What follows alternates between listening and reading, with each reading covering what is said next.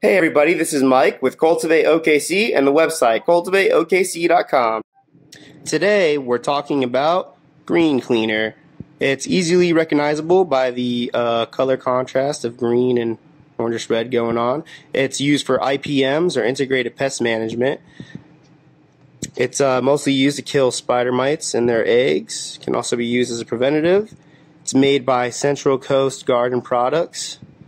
To use it, you just take the required amount and mix it in some water in a spray bottle and just give your plants a good drench.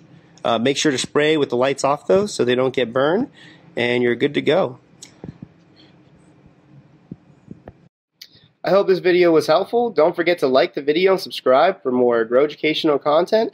And come on down to the shop, Cultivate OKC, or the website, cultivateokc.com, to pick up this item or others. Keep on growing, everybody.